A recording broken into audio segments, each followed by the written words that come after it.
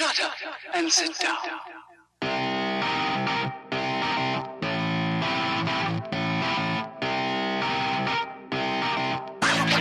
Hello everybody, welcome to another episode of the Freja MMA podcast. Tonight we are here with Tobias Bad Intention Harila, back off of the interview with Fernando Flores, who is going to be fighting at Fight Club Rush 6 for the Bad Boy of Sweden title. How are you doing, Tobias? I'm good. I'm good. How are you? I'm doing great. Very much looking forward to this event. So first of all, how's the preparations going for the event? I saw that you was in the States. That's why you're doing this great podcast in English as well. So how's the training going out there? Training was really good over there. Of course, you're getting challenged in a whole nother way. A lot of really good guys over there. So it was really good. Training has. I'm better than I ever been. Yeah.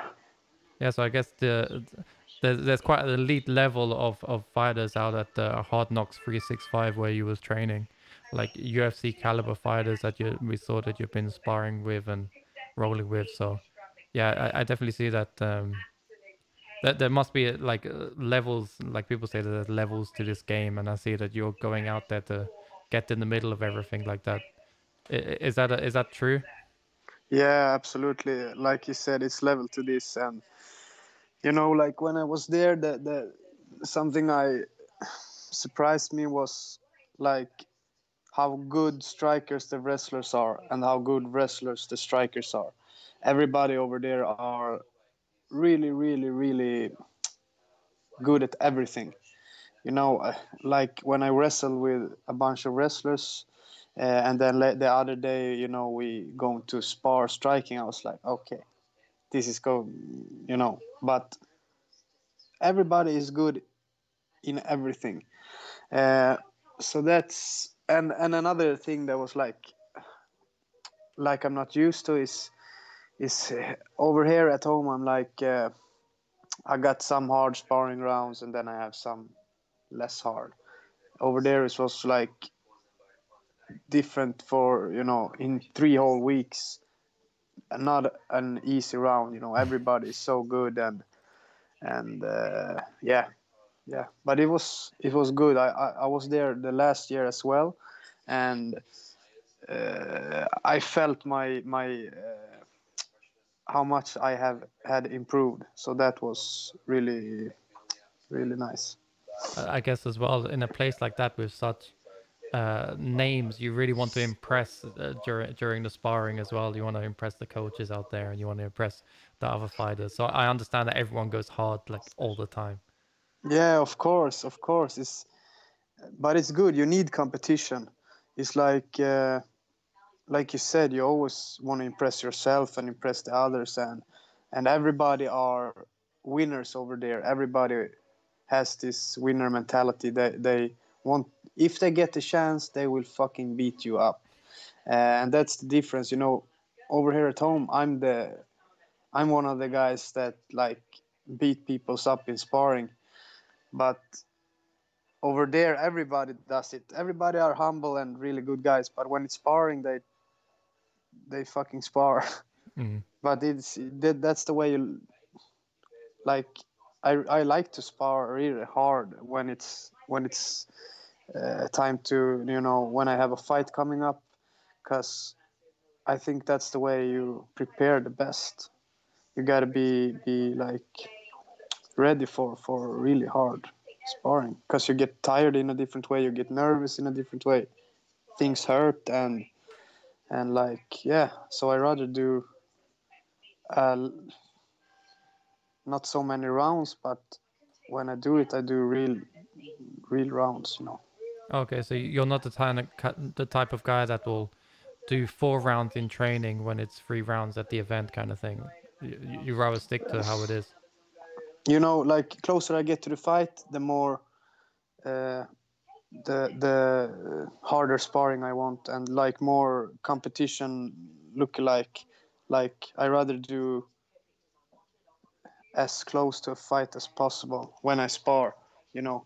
Mm-hmm. And when I spar, when I don't have a fight, I can do like I don't care. Then I just train and spar and do as much as possible. And now I more trying to do more like a real fight, like Mm. sparring in like 3 5 minute rounds, and maybe after that we can take a couple of minutes resting, and then maybe another fight. Or even better to do like 3 or 4 5 minute rounds with different guys all the time, so Yeah, they are fresh and I'm tired, you know. to get the best out of you, kind of thing. Yeah, exactly. So Tobias, bad intentions, Harila, 5-1 and never left the first round. So if I was to ask you how this fight is gonna go, I guess you're gonna say in the first round, kind of thing. But how do you see this fight going against Fernando El Toro Flores? I think he will be he's going to be really hard to you, like if I'm going to stop him, I really need to stop him. I really need to knock him out if I'm and I think he wants to pressure me. He wants to pressure me and take me on deep water. He wants to get it to the later rounds, you know, like second round, third round. He's just going to grind me. Is what he will try to do. Uh, but I don't know. I don't care if it's the first round, the second round, or the third round. But I'm going to finish him, 100%. So put your bets on because Tobias said it's gonna be a finish. Yeah, then it's going to be a finish. What does this bad boy of Sweden title mean to you? mm, you know, I like belts and I like things like that. But uh, I don't know. That's a hard question. But I think it's like Fernando is he did challenge me in a pretty badass way. You know, first of all, he has the balls to go out and challenge somebody officially, and he challenged the baddest motherfucker of them all. So, but it's just a belt, but it's exclusive and it's between two badass guys. So yeah.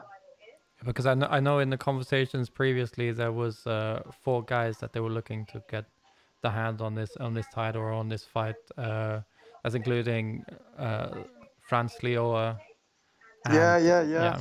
And but the other guys is like, I don't know. The reason I think Fernando is as bad as as it gets is like he takes fights.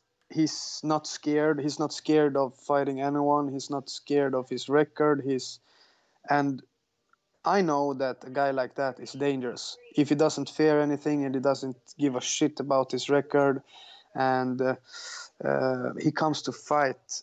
Uh, and it's the same as me. Like I say, I don't give a shit about my record, but I do. I only want straight wins on my record, but I don't let that affect my pick of fights. I want to take the biggest challenge. I want to take the fight that has the biggest hype and gets me the biggest paycheck. Uh, uh, and like, yeah, that's why I think he's pretty badass because he doesn't care. He wants to take the hardest fights and he's fearless. So here's the thing that's kind of probably difficult for guys like me and Joanne, who is sitting quiet here because of mic difficulties. Will not understand is to the point of you guys have so much respect for each other, but yet you're going to go in there and try and literally knock each other out. Um, it's the kind of mind games and mentality that MMA fighters have that average Joes probably won't understand. Would you say that the mentality of this fight game is very different to anything else in any other sports? Yeah, absolutely. It's a crazy sport that we are doing. You know, if you think about it, we we do we lock ourselves in a cage in front of so many people, and we have a guy in front of us who's going to try to knock us out, and we are. It's not. Uh, it's hard to explain in English, you know. But you know, you get my point. It's very rare for it's scary. I can say it's scary to walk in front of so many people and you know, fight another guy that you know could possibly kick your ass. Uh, and for me now, like doing it in my hometown, in front of everybody I know, in front of people I love, and I know Fernando, has his family there and everything, and but that's the cool thing about it, to like be under pressure and perform, and yeah, MMA is really nice. And like you said, we have huge respect for each other, and that's, for me, it makes it even funnier to do. uh, I don't have a problem with fighting a guy I like, you know. I think it's cool, uh, and I know for a fact that after you fight a guy, you like him even more. Yeah. So, have you had any problems with fighters before? Like, going into a fight and being like, I actually don't like this guy, and Yeah, yeah, a lot, many times, you know. I've been a amateur for a long time, and there, you know, when we're at the same hotel, we see each other at the breakfast. I see someone fucking looking at me in a way that I don't like. I'm like, I'm going to fuck him up, and I'm used to that. But also, some of the guys, I'm also used to, like, we say hello to each other and like, yeah, good luck and everything. So uh, I like both situations. It's yeah. yeah, and then like you said, at the end of the fight, the respect is always there afterwards, kind of thing. Yeah, yeah. Not always, but most of the times. Yeah, most of the times. So if we say that past Fight Club Rush, everything has gone well for you, and you are holding the Bad Boy of Sweden title, who would be your next ideal opponent? Do you have anyone in mind that you're looking forward to facing in the future? Uh, yeah, that was. I asked you when this episode is going to get released, so because I want to tell you future opponent, but I can't tell you yet. But I can tell you it's going to be a fucked up, really nice fight. Okay, so I stay have a tuned. fight. Yeah. I have a fight coming up after this, but I can't tell you guys really yet. But soon, Could we have a date on when the news will arrive then? in about a week. Okay, so everyone, Tobias's Instagram is down below, so you'll probably get the news from there. We'll put Yeah. that down below. So looking forward to that as well. Um, so the respect for Fernando Flores is there. Your prediction is there. Um, how is it about, not only fighting at home, but you're also fighting in a production that is run by your club?